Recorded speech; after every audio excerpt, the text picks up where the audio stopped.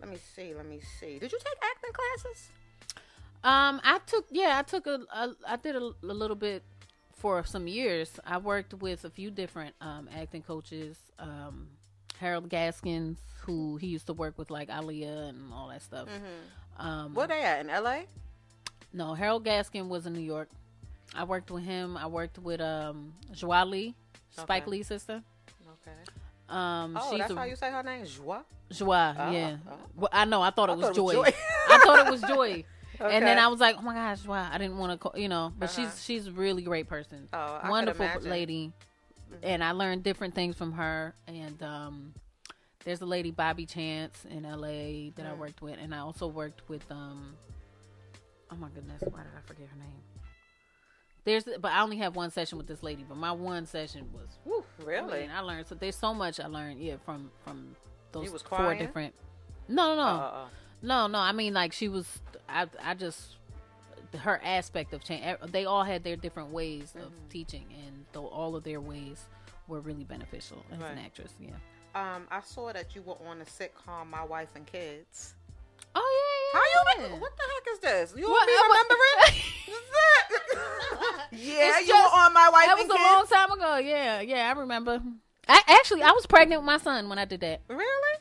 I had found out while I was filming that because I was like, in the morning. I remember I ate this salad. You and thought it was a cramp?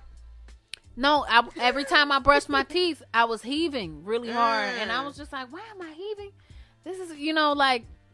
And I would like throw up a little bit of that bowel, and I thought it was the dressing from and I was like, hold up, I ate this 3 days ago. How come I'm still So I ended up getting a test, and I found out in the hotel. And you were sick during scenes, like no. Oh, not that I was in the beginning of the pregnancy during that show, but I did find out while I was filming. Okay. So I was like, it ended up messing with my head while I was filming, and but. We got things done. You also sung in that in the Tyler Perry play, Madea on the Run. Yes, we was on tour. We did 2 years of that tour. And you sung this one song that stood out in my mind called "I Was Watching You." Yes, that was Mr. Perry wrote that. Is it something he don't write?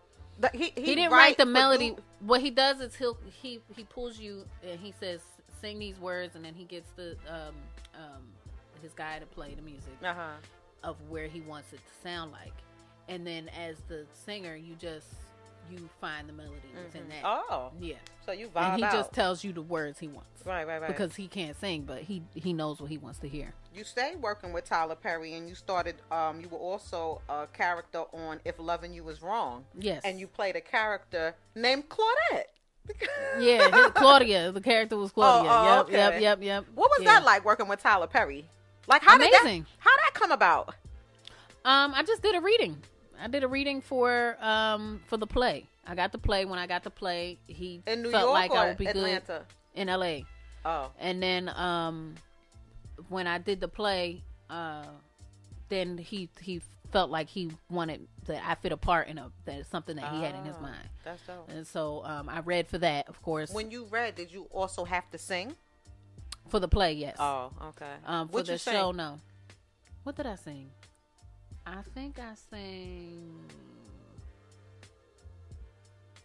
I don't remember what I sang. I might have sang the Lord's Prayer, or I might have sang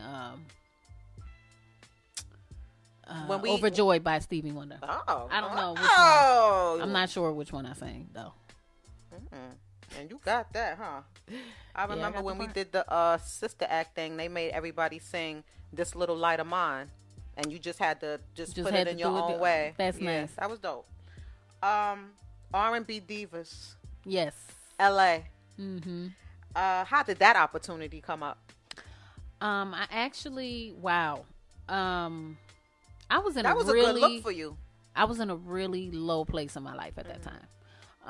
After I went through my divorce, I lost my house. My house ended up being robbed too. What? I was like, literally, robbed? I was literally like almost going to a shelter at that time. You sure that wasn't Robbie? No, I'm positive. Yeah. You crazy. I was like, we're gonna have to see. No, him I'm earlier. positive that wasn't. We got to see no, Robbie. not at all. not at all. Okay. But I while I was in my car, all I had was my car left, and I had my things in my trunk, and I just was praying, and I was like, God, you know, I just was worried, you know, about taking care of my kids and everything, and I literally just got a text from a producer, Phil Thornton. I don't know how he got my number. Who cares? Right. And he said, hey, we were thinking about you for this show. Please let me know if you're interested. And hell yeah! Mind you, I had gotten a lot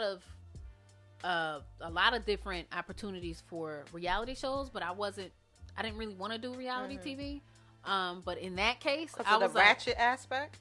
Yes, because of the ratchet aspect, and you know, and to each his own. That's fine. But me, it wasn't okay for me. That's not one of my things. So, that would be more like for me. Yeah. So I just really at that time, I really didn't even think nothing of it. I didn't think it would turn into anything really, but I was just like, you know what, I'll have a conversation. Then the one conversation turned to another with more people on the phone and more people on the phone. And then, you was like, this is really happening. No, not yet. Okay. Then on Christmas, they called me on Christmas Eve and said, early Christmas present, we want you on the show. Wow, dope. And then it went into the negotiations. I still wasn't sure. Okay. Contract negotiations. I was like, well, I'm not coming without my kids. Okay. So if I can't come with my kids, I know that's right. Okay. They agreed to that. They agreed to flights. They agreed to childcare, because I was like, I'm gonna have to pay somebody to help me with the kids while I'm filming. They agreed to that. They agreed to, you know, everything that I negotiated. So it ended up being a blessing, and I ended up moving to LA for like 3 years after that. Wow. And I just moved to Jersey, and now, you know, so was that good to you? Yeah. Oh. I really, it was great. What was it like working with them broads? Who was you closest to from all these women? I guess I would say between Mo and Shantae. Who were you most distant with? I wasn't really distant with anybody. We all tried talk as much. I heard that word. But what's interesting just is that none of us really knew each other before, and you only see each other when you're filming. Well, listen, so Claudette, I want to play a little game with you. Let's do it.